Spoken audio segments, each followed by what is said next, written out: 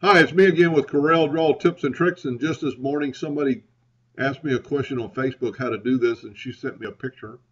And there was actually something at the bottom, just one word right in the middle of this circle that I broke apart. And this is, she wanted to put two lines on a fit text a path. So to do it, and in her picture, the groom was a little bit smaller text. So you've got your text written. Go up to Arrange, break artistic text apart, grab your groom, and it's 76 or 77. Let's make it 67, so it's a little bit smaller. Take your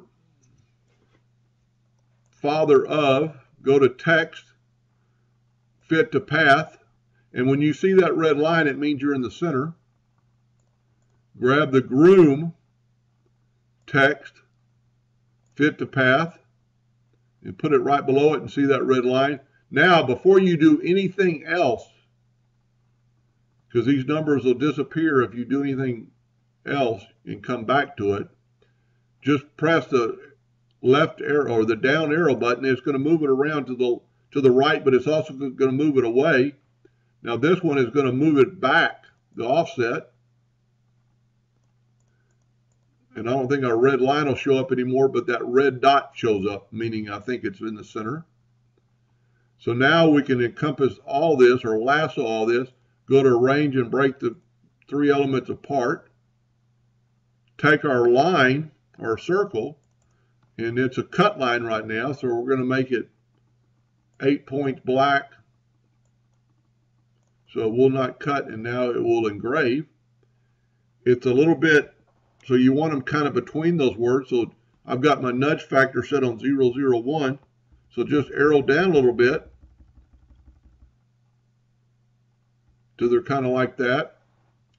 Take your 2-point line, move it around till it gets to the center, hold down your control button and move it straight up. Get back to your pick tool, double click on it, and move the rotation to the bottom. Rotate it.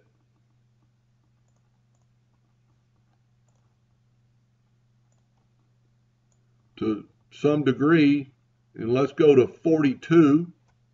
We'll just make it 42. Now this is where it's pretty neat. Corel will help you in math. Go Control D and make a duplicate.